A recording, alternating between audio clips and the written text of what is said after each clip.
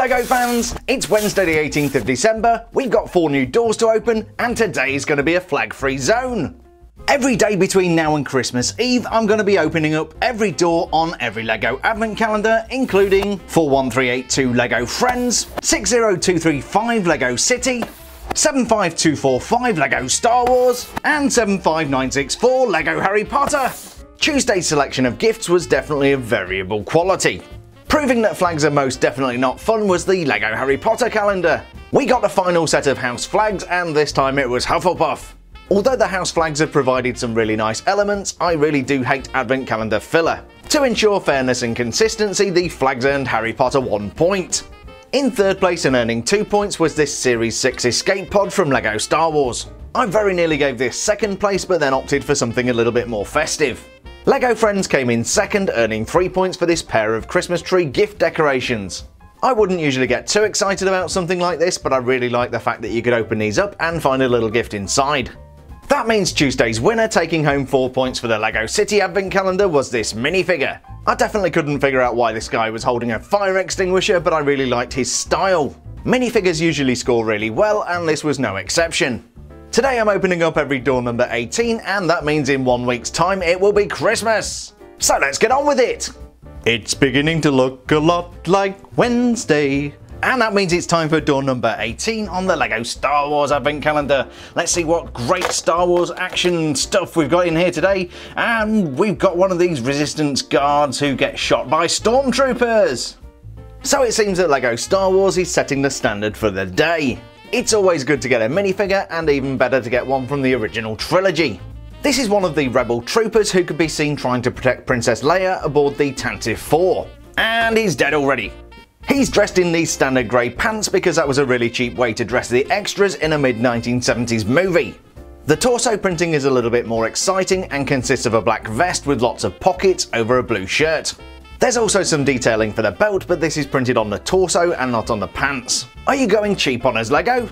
There's some more detail around the back with pouches, presumably for some kind of munitions. But by far the most recognisable feature of the Rebel Trooper is the novelty oversized shiny helmet. This includes a completely black visor, which is super useful for seeing through, and seems to have been designed for somebody with a much bigger head. Firepower comes in the shape of this very standard LEGO Star Wars blaster rifle. I don't think he's going to hit many stormtroopers with that. The facial print is nice and crisp, looks a little bit like Han Solo, and incorporates a chin strap for the novelty oversized hat. On the back of the head we have a second and much more determined expression.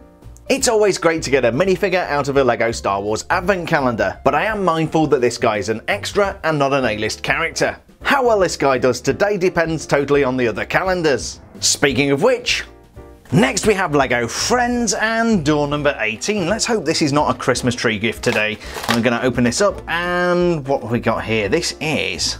oh, I see. So it is a Christmas tree gift. We've got the part at the top there where we can tie string to it, even though LEGO don't give us any. And that is some kind of toy soldier or nutcracker, I guess. So today's gift from LEGO Friends is a very traditional soldier or nutcracker Christmas tree decoration. At the top of the hat we have a perfect place to tie a piece of string. Alternatively, you could attach one of these custom-made pieces, which would be perfect. Are you watching, LEGO Friends people? That wasn't so difficult, was it? But LEGO Friends is way too cheap, so you're going to have to find your own piece of string. Unless there's 23 pieces of string behind door number 24, of course. I do like the simple, festive nature of this build. It's something you could easily make at home from your own spare parts. We've got a 2x2 plate for the boots and some blue circular pieces for the pants. Looking very much like one of the Queen's Royal Guards, we have a red uniform top, and some modified 1x1 clip elements for the arms. I like the way these have been attached really loosely so they can swing from side to side. There's a yellow piece to give a hint that this guy might actually have a face, and then a bearskin hat. There's no doubt this is very oversimplified, but that does add to the charm. It gives it a very retro LEGO feel, which doesn't really match with LEGO Friends. Will this guard march away with 4 points for LEGO Friends today? We'll find out in just a minute. Moving on down the pile we have LEGO City, and of course it's door number 18 again, so let's see what we've got here today. And yeah, it's some kind of table, I guess. So we've got a table with chicken and whatever that is. I don't think I'd want to eat that, but also a mug. So nice elements there, but yeah, interesting choice. Clearly, having learned nothing from the downfall of Harry Potter, the LEGO City team today have given us this festive table. The table itself is a really simple construction made out of 9 LEGO elements. Thankfully, we have some accessories on top of the table to make things a little bit more interesting. There's a clear plastic cup which is desperately missing some eggnog, a chicken or turkey drumstick, and to complete the festive feast, some leaves. Nummy nummy. Christmas is a feast day and I can definitely see where LEGO City were coming from here. The problem I have with this is that the table is just too small and it doesn't have enough exciting food elements. If you compare this to one of the tables we got from Harry Potter which didn't score well, this is actually a pretty poor imitation. And finally for today we have the LEGO Harry Potter advent calendar which has been going down in my estimation over the past few days. Let's have a look behind door number 18 and see if it can redeem itself. Yeah, we've got a minifigure. Oh, it's Professor Phileas Flitwick, the half-goblin guy. Well, what a way to end the day. Making up for the disappointment of yesterday's flags, we have a minifigure from LEGO Harry Potter. This is half-goblin Professor Phileas Flitwick. It's only the 3rd Professor Flitwick minifigure LEGO Harry Potter have ever done, and this one is an exclusive. The first version came with the 4842 Hogwarts Castle set from 2010. I've got a video on that coming up very soon. The next version came with the Harry Potter and Fantastic Beasts collectible minifigure series. And now we have this exclusive advent calendar version complete with unique torso print and unique facial expression. Being of goblin stature, Professor Flitwick stands on these small childlike legs. Even though the torso print is new, you'll notice we have some continuity. He's wearing the same shirt and vest you see pictured on the collectible minifigures version. He also wears the same bow tie, which is a really cool element, and has the same dark brown hairpiece. It's a massive improvement on the 2010 version they stole from the Beatles. What I really like about Professor Flitwick, however, is the facial expression. I don't know why he's looking so surprised, but I love it.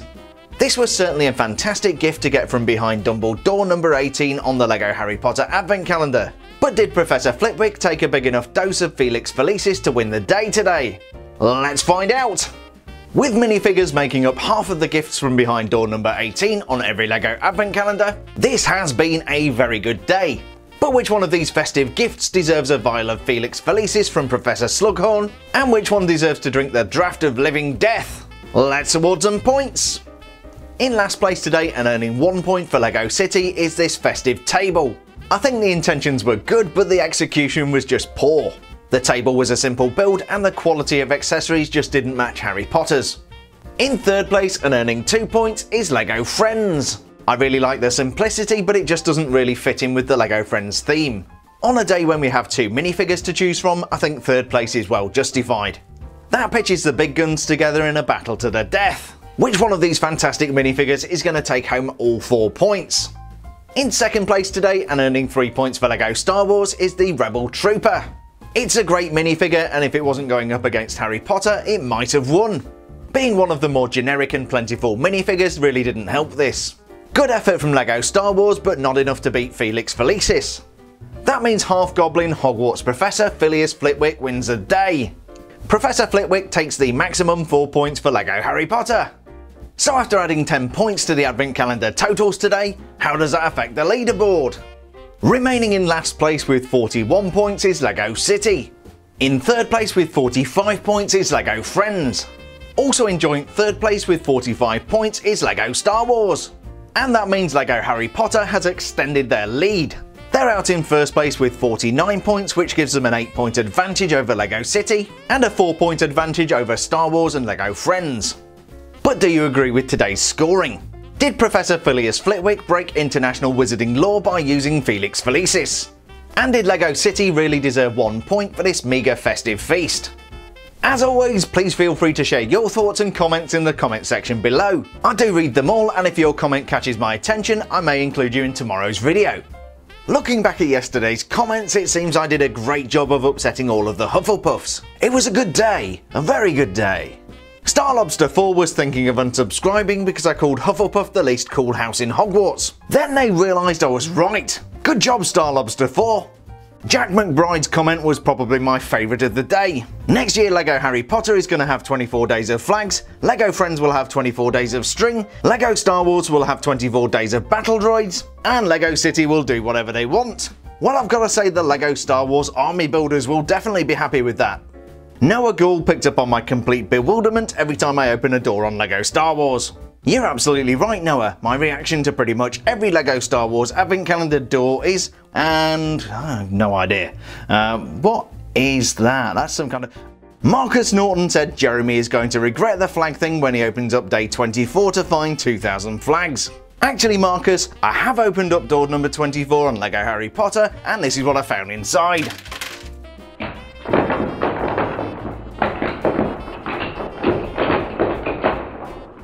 Crispy Skins made a great point. I was surprised the minifigure was holding a fire extinguisher. But actually, if you go back a few days, there was a table with a raging inferno on the top. Now that you mention it, it all makes sense. And finally for today, a great idea from Moa Kamole Holmstrom.